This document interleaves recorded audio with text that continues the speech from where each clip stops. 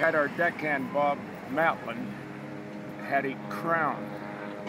So I made him a big triple-decker sandwich, cucumber and whatever, and he eats the sandwich for lunch. While we're trolling, you never shut down or anything, you just kept going.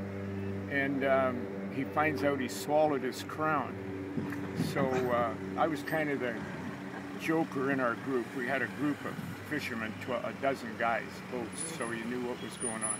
So anyway, I go on the radio and I'm telling our group that Bob has swallowed his crown, and we'd phoned his dentist from Port Alberni had in the last year set up a business in Port Hardy, so he had phoned him and he said, well, look, you're going to have to go through your stools in a bucket or something until you find the crown, and then come up to Port Hardy and I'll put it in for you.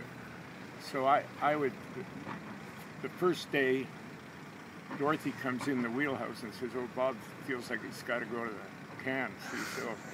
So I go on the radio and I said, well, here's a first announcement on Bob's crown.